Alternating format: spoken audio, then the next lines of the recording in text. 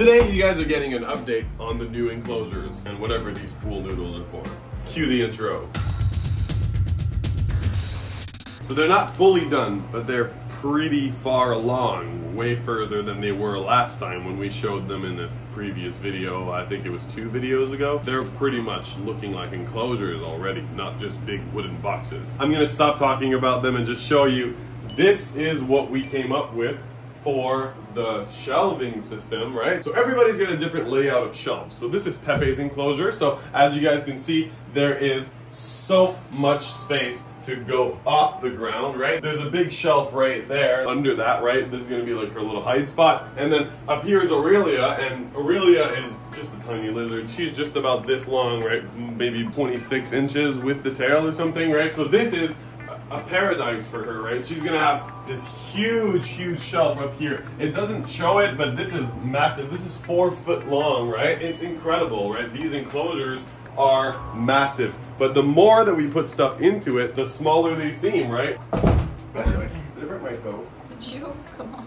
I can move it. No, like, it wasn't long ago that when we stood in this enclosure to work and to dry lock it, we were able to be 2 people. Now it's gonna be a little hard, but don't worry, because me plus the lizard in there is gonna be fantastic, right? I won't even be intruding on the space that much, and it's gonna be perfect for enrichment training and all that stuff. But imagine in the other enclosure, let me just cross dangerous endeavors, but it's what we need to do content. All right, so in this enclosure, I can be fully here, right? And it doesn't matter, like, she could be in her water or she could be right over there, and I'm not in her face, I'm not anywhere near her, so that's like a really good positive. And filming videos in here is gonna be way easier because the gimbal that we're using, which is a stabilizer, also comes with a tripod, so we could just set up this right here and then have it on rotate or whatever and capture a big 360 shot of Pepe, and it'd be amazing, right? Now, speaking of something else that's amazing, we have these little corners, because we rounded out all the corners here. We thought it'd be more natural that way. And these corners are actually gonna go here in the corners like that in order to round out those corners as well. So that's gonna be really cool. There's one right here. We're gonna be using this one right here in order to extend this and then put a big trunk right here connecting these two.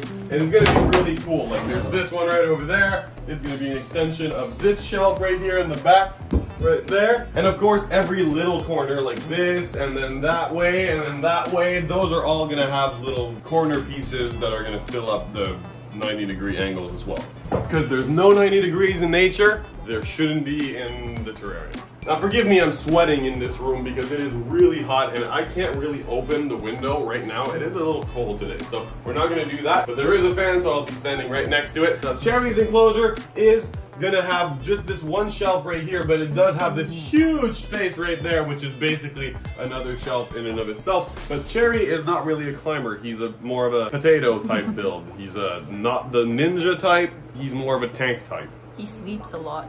Yeah, he sleeps a lot. Yeah. So we gave him a lot of laying space, a lot of different areas that he could lounge in. So like the shelves right there, right here, or like this, or under here, or over there. It's gonna be a laying paradise for the guy. Now, one thing that we failed to consider is that he's quite large, and I don't mean like the size, I mean the width, and that's not gonna be enough width to fully allow him to climb. So we're gonna put another one of these over here, and we'll end it right there, and then they'll both be attached to each other, and then this can raise up for easy take-out access. Speaking of easy access, you guys might know, but you guys might also not know, that we designed Cherry's enclosure with something really cool in mind. Easy access for the tortoises that are going to be living right below. So this is going to be the enclosure for the cherry head redfoot tortoises, and they are really cool.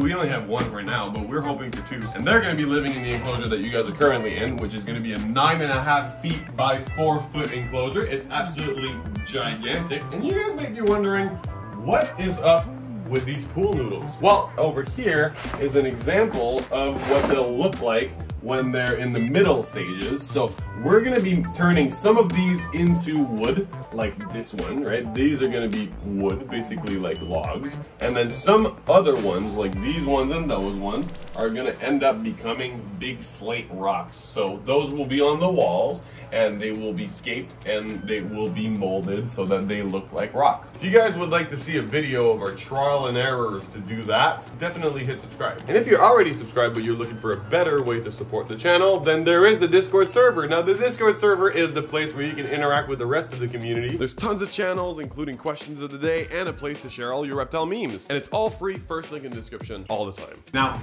are we excited to get this project done? Yes, of course. I've been working tirelessly. We've been working really hard. Rox has been working super hard as well on this project, and lifting all of these and propping them up while I'm drilling and all that stuff. It's hard work. And this might not look it, but it is the beginning of the next phase, which once the anti-corners are put in, we're gonna be able to start spray foaming. And I don't mean spray foaming like this. I mean spray foaming like the industrial type thing. It's gonna be like a foot wide jet, and we're gonna be able to just over the whole thing. This is gonna be for the detail work. I actually bought it before because I didn't know the other stuff existed. Thank you, Dylan, for the great tip, and also the other way to spend $500 for detail work. But as I look into this and into what we've created, I'm able to see that we are approaching the end of the tunnel, and once we do, it's gonna be amazing. My name is Matt Zephyr, that's Roxanne behind the camera,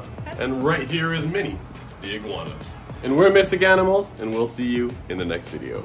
Peace. Thank you so much for checking out this video, everybody. If you enjoyed it, make sure you hit that like button, and if you really loved it, why don't you subscribe? It's free, Now, I want to be real with you guys, because in a way, you guys are like family, and you guys deserve an explanation to why the video was late, and also to why Roxanne chose to stay behind the camera in today's video. Now, as some of you might know, especially those of you who are close to us in real life, Roxanne's mom has been fighting cancer for the last 2.5 to 3 years. And in the last week, Roxanne had to be there for her to assist in her end-of-life treatment. And she's gone, and it's ultimately a better thing. That doesn't not make it sad. It is very sad still. If you guys have any kind of encouraging or loving comments to give to Roxanne, I know that for me and for Roxanne, it's always something that we love to read the comments, and when they're about Mystic, it's fantastic and helpful. So in the light of this situation, you guys could show Roxanne some love in the comments. I'm sure she would appreciate reading it. The uploads will not slow down. It was pretty much a one-time thing, but it was a very difficult last week, and priorities had to be chosen, and of course, losing a parent is definitely more important. Anyway, I don't want to end on a bad note. I love you guys. I think you guys give us purpose, and the army is growing. We're reaching 800 subs, like we're just about. And you early 800, you guys are like family, so that's why we're letting you know. Anyway, have a great rest of your day, and from one orphan and another orphan to you guys, you might want to give your parents a call and make sure they're doing all right. Anyway, Matt, Roxanne, out. Peace.